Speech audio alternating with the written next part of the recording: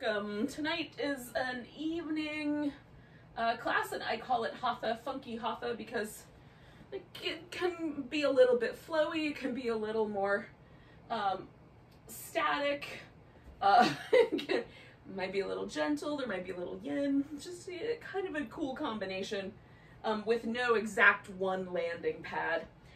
So welcome to that. And tonight we're gonna start lying down. And now you can lie down with absolutely no support whatsoever. But if you've got some pillows or you've got some blankets and you wanna kind of build up a little support under your back, what I am gonna do is take a yoga block and I'm gonna take a pillow and I'm gonna create a little ramp that my head will rest up here closer to the yoga block, and then hopefully this this pillow will support my back. You could use a blanket, and then what you might do is just kind of fold it or roll the end of the blanket up so your head is held up a little higher, and then there's kind of a slope going down toward your hip. It may not be, depending on how thick the blanket is, it may not be quite as dramatic a slope as this, but it would still give you the same notion. Okay, or you can just roll up a blanket, put it under your back, like this. So if you roll a blanket up, put that down the length of your spine, it'll kind of give you a little elevation. Now, I'm gonna use my blanket under my legs. So, that pretty well landed just right, actually. Usually I have to fiddle with that, but that went pretty well. So I have found my way onto this little ramp that I built. So I'm gonna make decisions about how I want my legs. So this feels pretty nice to have the legs out straight. I could bring the feet together and open the knees out, which was my intention, which is why I have the blanket. Or you can have your feet resting on the floor, maybe even knock the knees together. Maybe that little bit of an internal rotation in the hip would feel really nice. Actually, it did feel pretty nice, so choosing from amongst those options. And then let yourself settle into some position that allows you to be present and breathe. And for me, because of the little ramp and my arms are hanging off of the ramp, there's a little kind of sensation at the front of the shoulder, and I'm just playing with my arms for now until I find the spot that's just right. Not too much sensation, not too little, just right at a good spot where I can feel a little opening, a little stretchiness happening in the front of the shoulder, but without any numbness, tingling, pain, or anything like that. There's a lot of nerves that come out of the sides of the neck and down through the area between the collarbone and the shoulder blade and the arm bone. So if there's any numbness or tingling in your fingers, that does generally indicate that we're doing something in that shoulder, or that area where the collarbone kind of meets the shoulder blade. And you may want to make some adjustments too.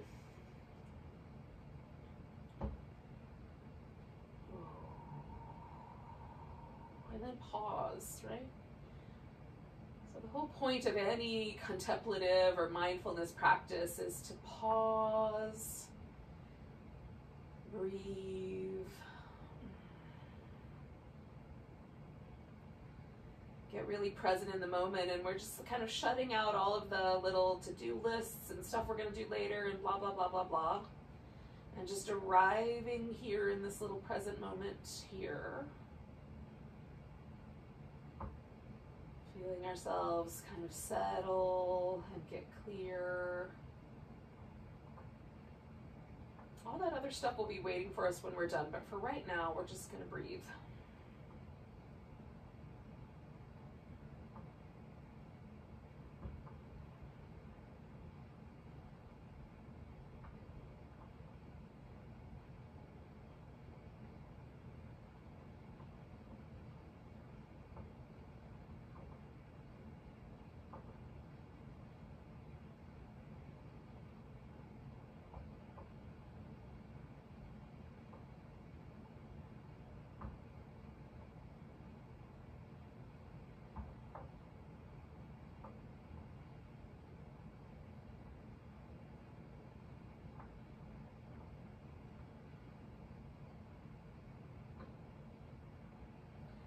Take about 4 more deep breaths.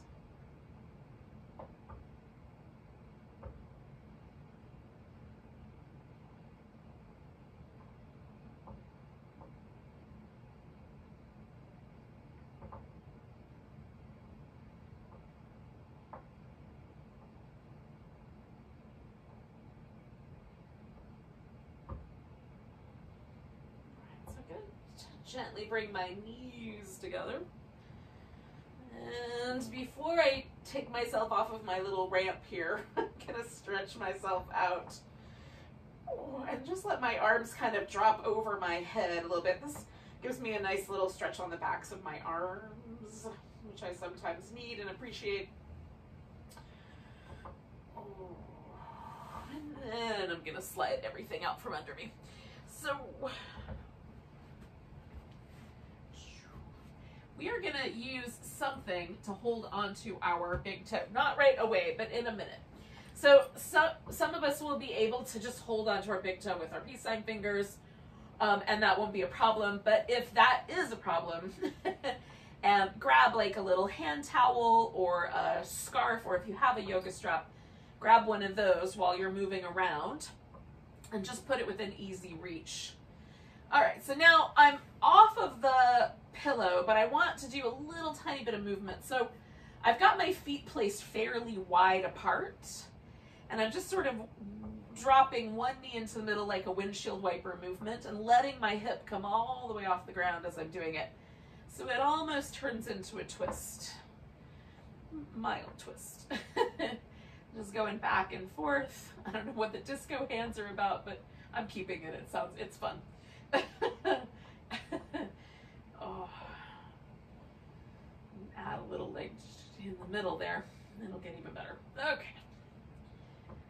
So then I'm gonna pick a direction, and I think I'm gonna go to the right first. So I'm just gonna let my legs fall to the right. Now you could wrap the legs around each other. You could put a pillow or a blanket or something underneath to kind of pad up the surface for your legs to rest on something a little softer.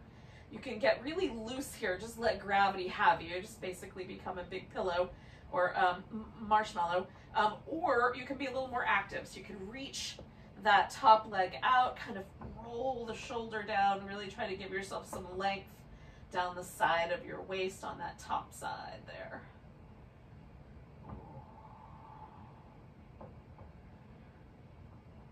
Now, because I chose to go to the right, my left leg is the more active member of this stretch.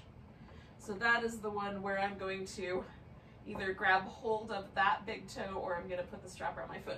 Just a spoiler alert, I am going to put the strap around my foot. So I'm going to go ahead and do that now. And then with my inhale, I'm going to come to the center here. And I've already got my foot in the strap.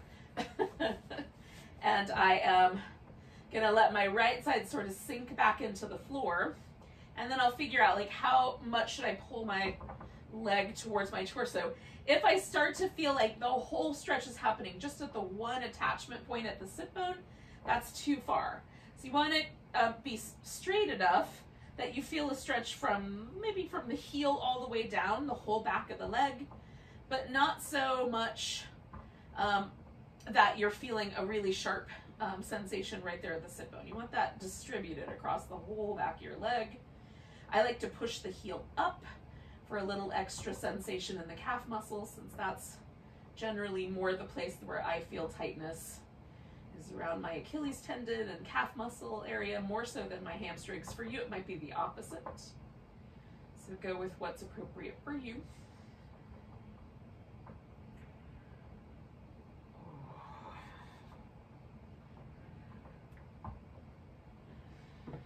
Now I'm going to turn just a little bit in my space so I have a little bit of room. Otherwise I'm going to hit the plants. Because with my exhale, I'm going to take my leg out to the side.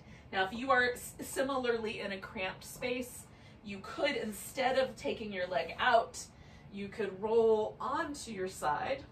And then as you kind of press the leg up toward the ceiling, there'll be a little bit of a stretch in that inner thigh. And I like that version a lot. In fact, it's become one of my favorite pandemic poses. So I'm all about it. For today, though, I'm doing this version instead, so that I have just a different relationship to gravity that I've had lately. Now I have a little blanket tucked up under the edge of my hip, just so that my femur bone has a place where I can kind of press it into the floor and then use my abdominal muscles to roll my opposite hip toward the ground. So I'm stabilizing my pelvis and my torso. So the stretch in my inner thigh is a little more active.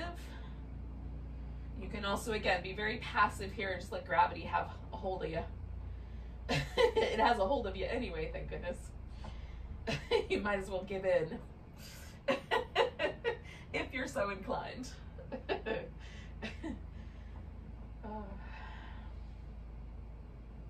Occasionally I actually hear myself talking to you guys. Sounds pretty silly. That was one of those moments. So we're gonna take a few more breaths here, and then I'll try to rein myself in a little bit. Oh goodness.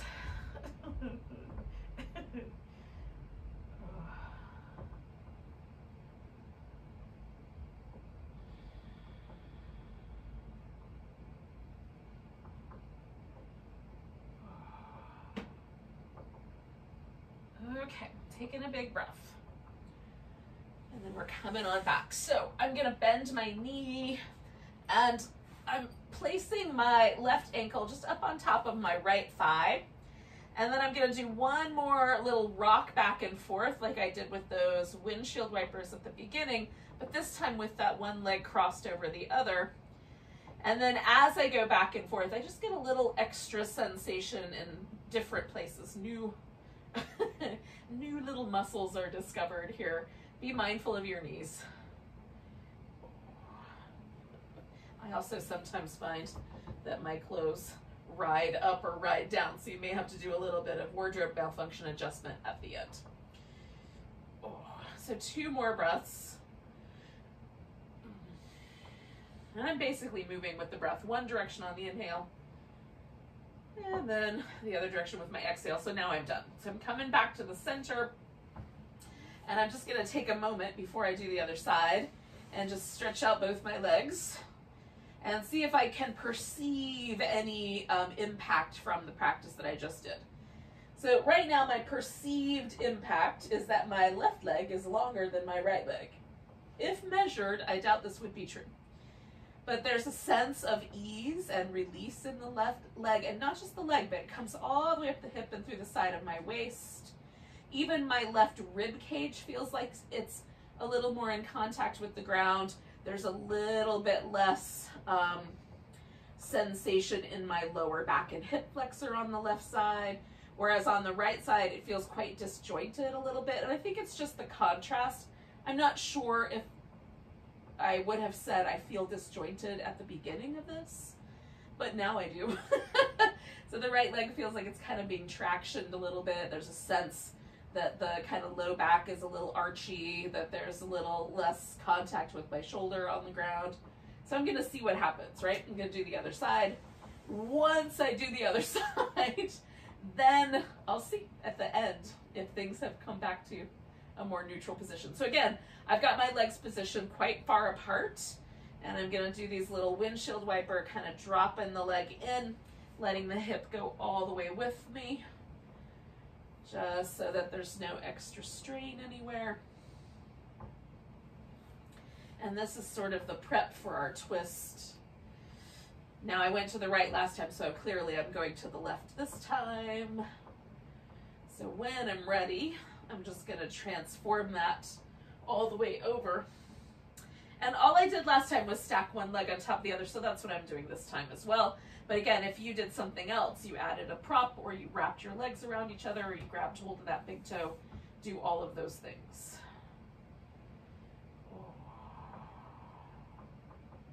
So again, I'm being a little bit more active, kind of stretching my leg a little bit towards this right leg a little towards the left, rolling really actively my right shoulder towards the ground. So I've got quite a lot of activity happening right here with my obliques. I can begin to feel the muscle fatigue as I hold it longer.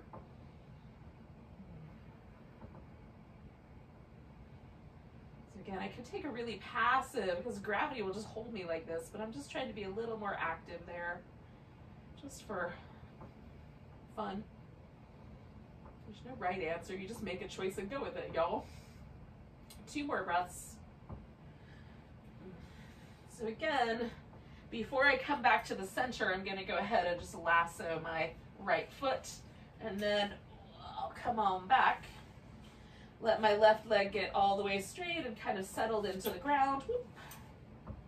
I've got to reset myself here, but you get the notion. And then I play with the right leg until I find the right amount of stretch that doesn't feel like I'm ripping anything right at the attachment point, for sure.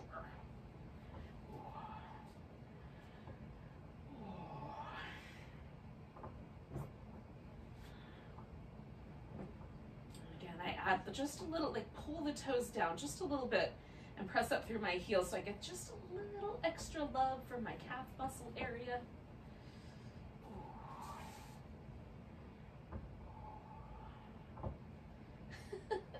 Just realized I was making a face, so now I'm trying to relax my face.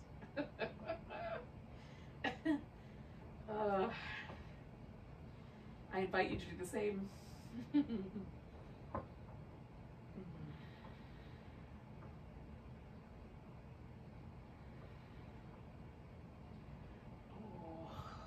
Couple more breaths. Feels really nice.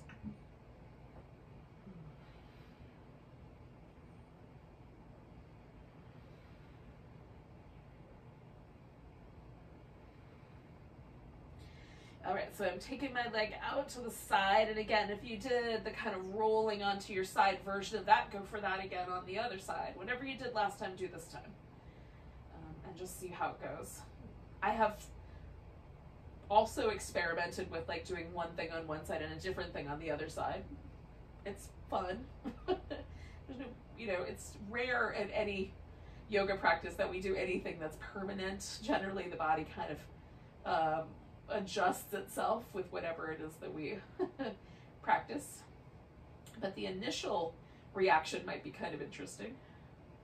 Now I'm noticing a great deal more sensation on this side, so I'm just going to tuck my support up a little closer and give myself a tiny bit less of that intensity. Still using my muscle to try to hold my left hip to the ground as I kind of press into this strap. I'm pulling on it just lightly, giving myself a little extra structure. And again, I'm choosing a very active practice.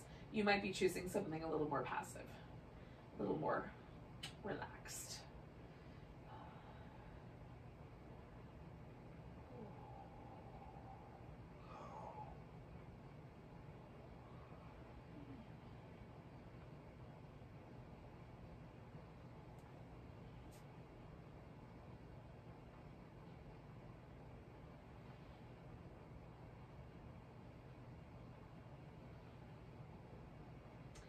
All right, 2 more breaths.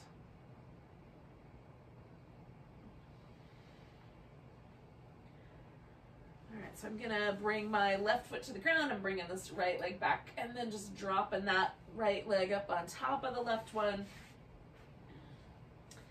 And then I'm just letting myself sort of wobble the legs back and forth, left to right.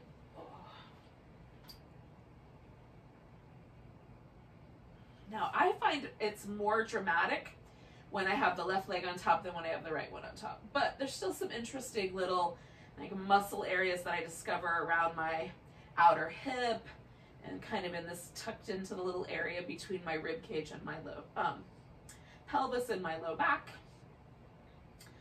So just being mindful and gentle with some of those areas. They can be a little responsive to overdoing it. Hyper responsive. Let's say hyper responsive. All right, so I'm coming back to the center. I'm just going to unwind, and one more time before I get or change tacks here, or change positions. I'm going to just notice how it went, and I've done some movements, so now I'm just settling, letting gravity kind of have me. I'm getting really relaxed, and in general, like there's always a slight bit of asymmetry for me, you know, a little bit different from right to left, but mostly what I'm feeling now is similarity. So the legs feel like they're about the same length. There is a more kind of even sense of weight on the right hip versus the left hip, and where my, you know, which rib touches the ground here at the bottom of the rib cage, and how the weight distributes across my shoulders. Like that all feels pretty even. I don't, you know, the last time I checked in, it felt quite asymmetrical. So this is much more a sense of symmetry, even though there's like a slightly tighter sense of my right side than my left, going down into the belly a little bit, which is normal. So just checking in, again, I like to check in with my practice as I go.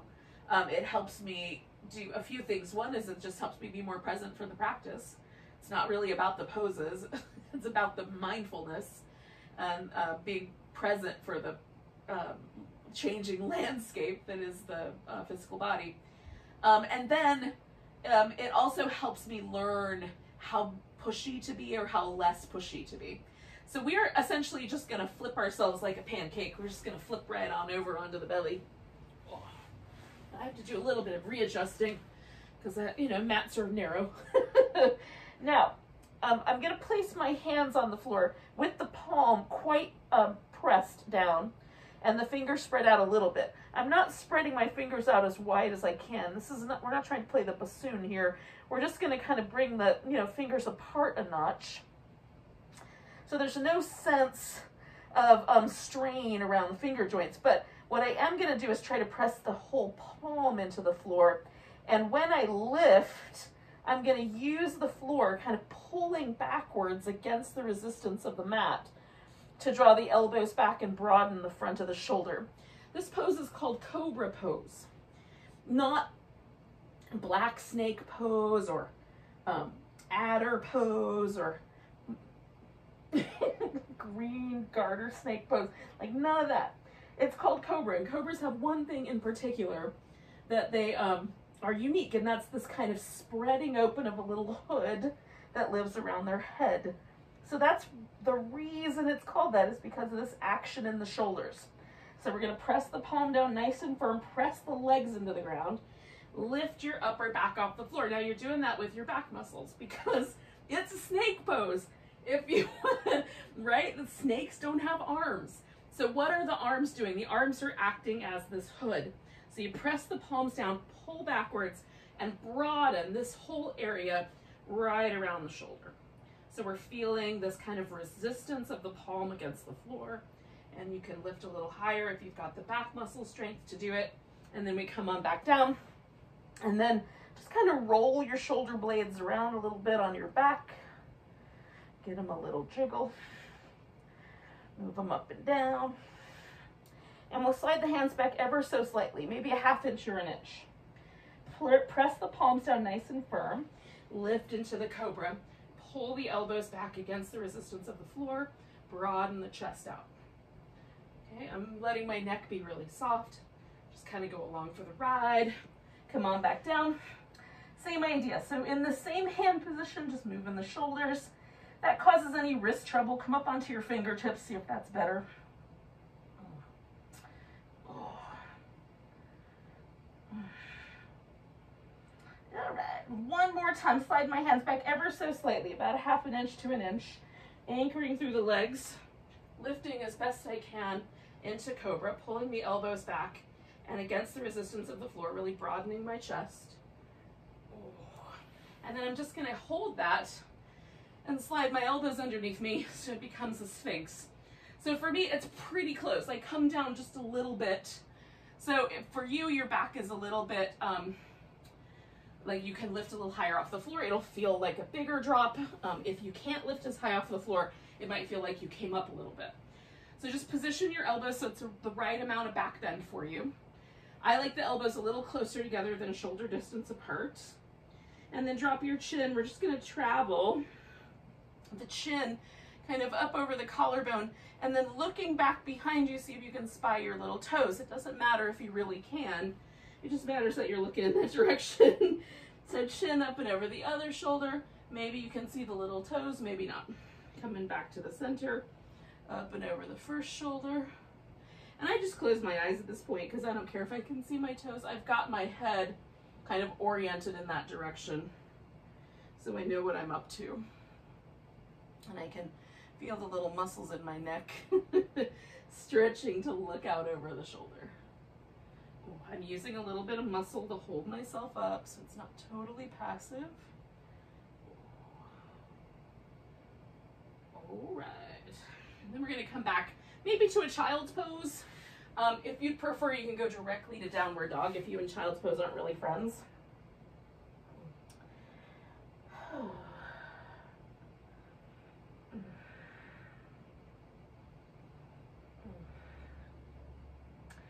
Now, downward dog is an interesting pose. So if it's one that you like, it's, you know, you like having the weight on your arms or having your head below your hips. There's a couple of different elements to downward dog.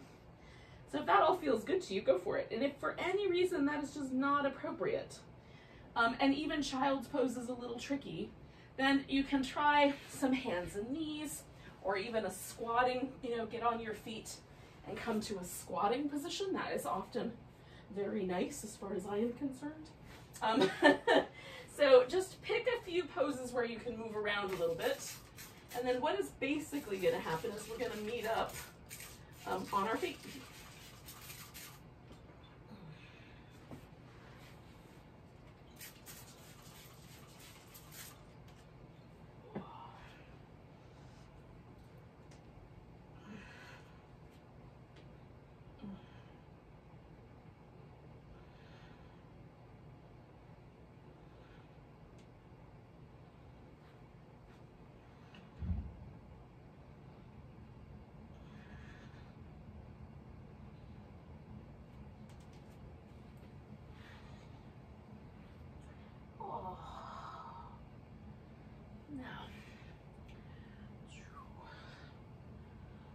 Once you're on your feet, you might already be there. You might have beat me up onto your feet. And that is okay too. Correct any wardrobe malfunctions that have occurred. Tuck everything back in. Give everything a little shake. So that we're able to pay attention, right? So if I've got a massive wedgie, I'm only going to be able to pay so much attention before I fix that. So just fix it. Get it over with. And then let yourself come to kind of a sense of just standing firmly and evenly on your feet. And notice what the sensation is. Is there a little bit of fatigue anywhere in your body? Does the body feel heavy or light, at ease, or a little bit less? I can tell that I ate lunch a little too late. So there's a little bit of a sense of that. So we're going to take a nice big breath, reach the arms up, and give yourself a nice big stretch. And then we're going to come to a chair pose. And just hanging with that chair for a couple breaths. You can bring your arms down if having the arms up by the ears is problematic. We're going to shift the weight into the right leg. And just see if you can pick the left leg up and hold this sort of one leg chair. And then we're going to take that leg and step back, and we're going to wind up in a warrior one shape in a second. As soon as I catch the balance and stop falling. All right, so warrior one, my heel goes to the ground. There's a little bit of a diagonal, but I'm going to face my rib cage forward. And so adjust the feet so that that happens easily without any trouble for your knee. You're going to push the left foot, in this case, backwards, and the right foot a little forwards. And then we'll bring the arms up, pull the elbows back, kind of squish the shoulder blades together, push the hands forward. Arms up, shoulder blades squish, arms forward, arms up, shoulder blades squish, arms forward. Now, you can wrap your arms around behind your back, lace your fingers together, grab a wrist, or leave your arms loose. We're going to straighten out this front leg on the way down. And at some point, you're going to get permission to either go all the way to the point where your forehead touches your shin, or somewhere before that point. There's going to be a point where you feel your hamstrings say, yep, that's quite enough. For me, it's just a little bit past level, generally, is where that right set of hamstring says, yep, that's good. We will stop there. And again, if I try to go too far, I'm going to get all of that sensation distributed right at the sit bone. I want to repeat the action that I did with the strap and try to get the whole leg, the whole back of my leg, to distribute that stretch.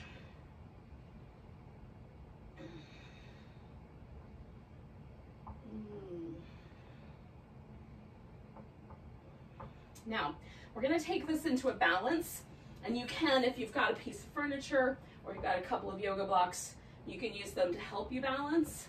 We're gonna take this left foot up off the ground, and then maybe put the toe back down, launch yourself back up, see if you can get your hips really level, and then I'm gonna do one more little launch, just because I think it's fun to go up and down a little bit.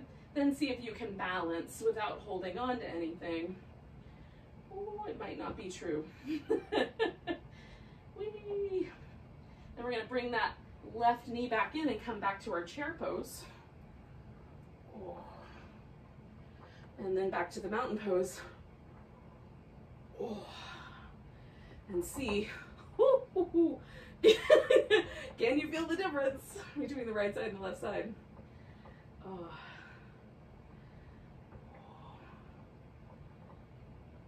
Now, even though I just did all of that stuff on my right side, it feels less fatigued than when I started. There's a kind of energizing quality to me, to some of those poses that we do standing up. Let's do the other side. So we're gonna take a nice big breath, reach up. Oh, give it a good stretch. And then come to chair pose. And find the chair so that it feels nice and balanced. Again, you can change the arms. You can sink in deeper or act more like you're sitting on a bar stool. Like, you get to decide what kind of chair you're sitting on. And then putting the weight on that left leg, we're gonna see if we can hold the chair shape, but just pick that right foot up. And do this little one-footed chair, one-leg chair. And then we're gonna try to step ourselves back and catch a warrior one pose. Do a slightly smoother job on that on this side. Press again back. This time my right foot, my right leg is pressing backwards, and my left foot is pressing forward. And then I'm going to bring my arms up, elbows back, push forward.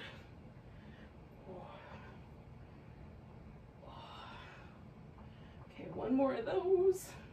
And again, you can bind your arms or do a little reverse prayer or leave your arms loose. We're going to straighten out the front leg and fold ourselves over.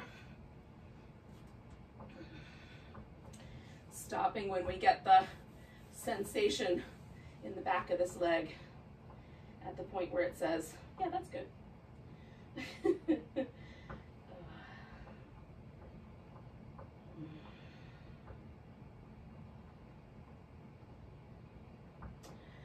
So from time to time, come back and just try to release tension from my neck, my jaw, my eyes.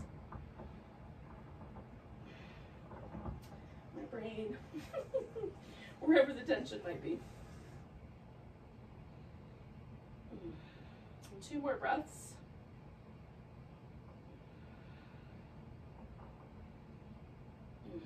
Now, again, I'm going to do this little like launch myself up and return several times.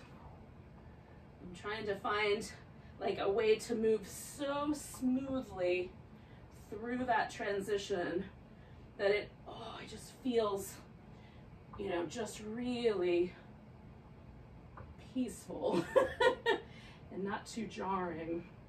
And then trying to find the balance without my hands, catching if I know I'm gonna fall. All right, then bringing, if I can, bringing my leg back. And finding my chair pose again. And then the mountain pose. And then noticing if things are a little more even. And they are. Again, there's always the little asymmetries. But the more I check in, the more I start to notice those. And so I recognize them without even trying. So you can step back into down dog, or you can fold forward and come into a squat. We are going to get to a seated position on the floor. Oh. So I'm going to do that through one more little down dog and then get myself to the ground. But squatting is another way. Just sit down.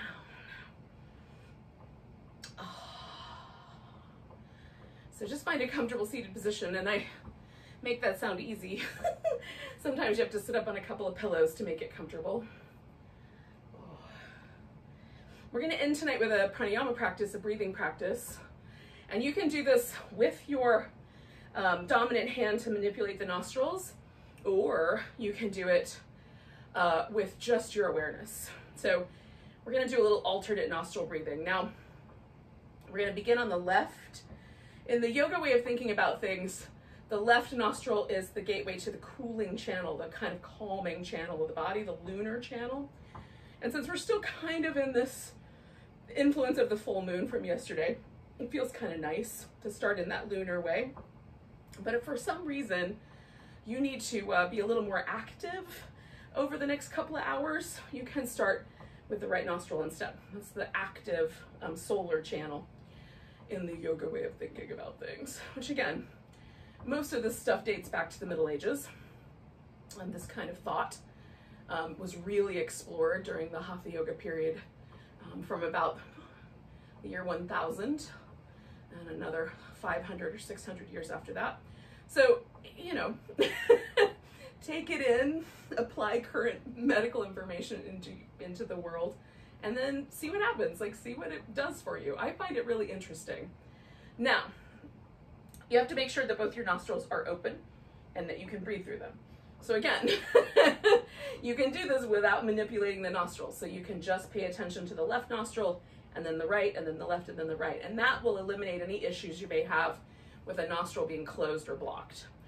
We're not trying to cut off our oxygen supply, okay? So take a big breath.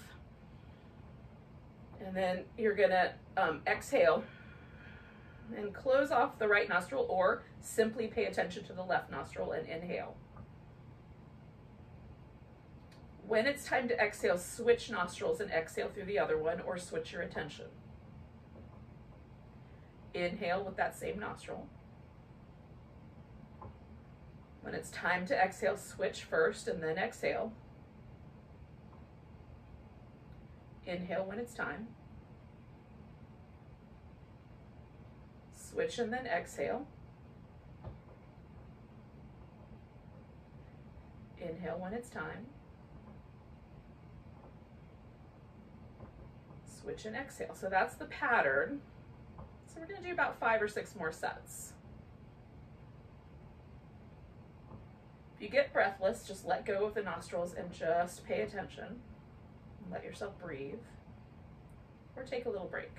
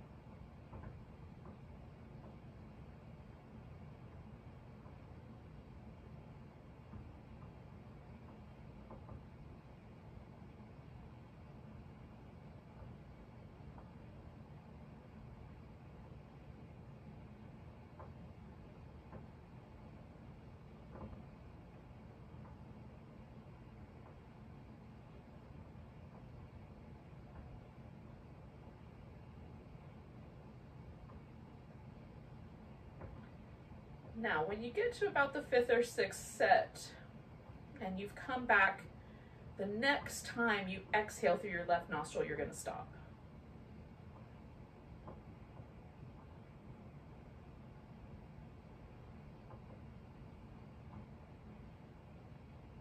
And then just pause for a moment and notice. And sometimes, if it's your first time doing any breath work pattern, it's often a little jarring or a little awkward feeling. It's not your first rodeo here with the alternate nostril breathing. Just notice how it impacts you. So this is thought to be a balancing breath, something like this kind of notion we've been playing with notice the right side, notice the left side, notice both sides. So similar idea, but with the breath, right? So we're noticing the right side, noticing the left side, noticing both sides. It's thought to sort of create an equilibrium or a sense of balance, leaning towards the calming channel because we started with the left nostril. Which is usually the way it's done, but As with all yoga, it's a good experiment. So if it brought you to that sort of a place where you feel a little more calm, a little more centered, a little, a sense of kind of equilibrium, then put it in your pocket. You can use it later. If it didn't have that impact on you, you can either keep playing with it and see if it changes over time, or put it on the proverbial, imaginary shelf, and come back to it in a few years, because sometimes it takes a while for things to become interesting. So we're going to do just a few moments of Shavasana since we're here. And generally for me, this is a nice little segue. It's that kind of a breathwork pattern. So I'm going to cover with a blanket because it's a wee bit chilly. And a little more chilly on the floor than standing up.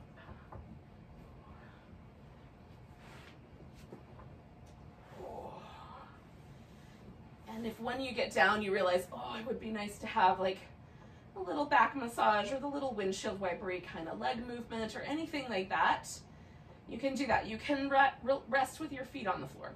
You can rest with your legs thrown up over the couch or a chair or whatever you have furniture-wise in your space. If you're in a bedroom, maybe up on the bed, so that you have a little kind of inversion to end your practice, a mild inversion. The head and the heart and the hips all kept on the same plane. It's a mild, a partial inversion, but it's quite nice and restful.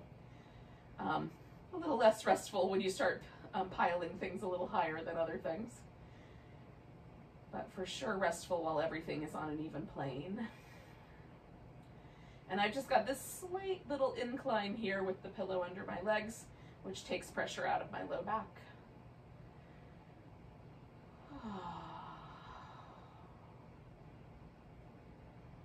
And then again, just, like we did at the beginning, just arrive here in this moment. Let everything else go, including the practice we just did. And just let yourself surf in this present moment with the breath. And this notion of letting go, surrendering, becoming receptive.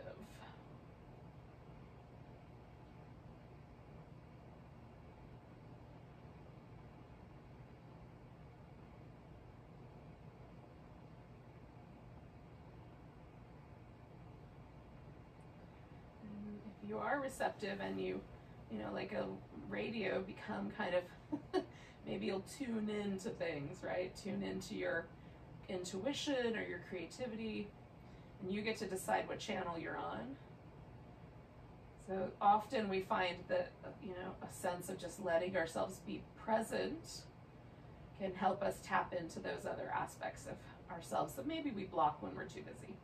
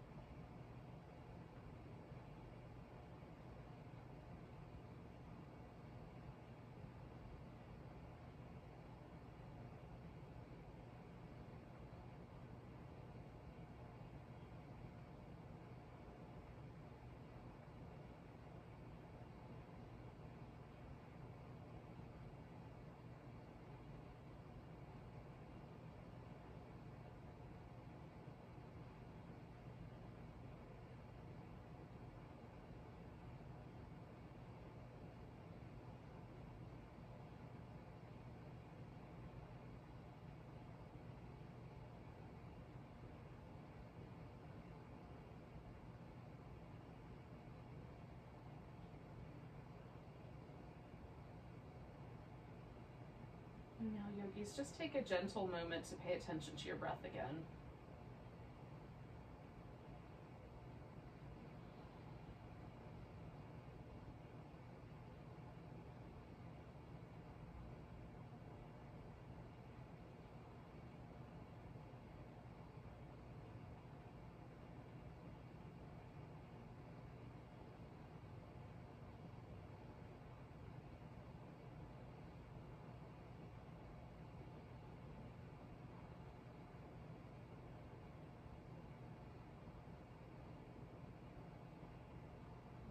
take a really big breath and see if we can feel it to our fingertips and maybe even our toes.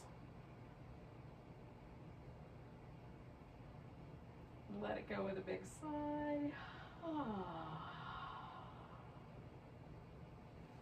You don't have to go anywhere right away, but if you're up for it, wiggle your fingers and toes and then stretch them out. And then wiggle them again and stretch them out. I'm gonna do that one more time. And then I'm gonna do the whole body stretch. A little banana to each side. A little back massage. If you've been missing the boat poses, you could throw a boat pose in on your way to sitting. Or just bring yourself to a seated position. The boat poses are not just for Christmas time, but I like to throw in extra ones for Christmas time. Let's take a breath together. Nice big inhale. Big deep sigh. Namaste. Namaste. Namaste.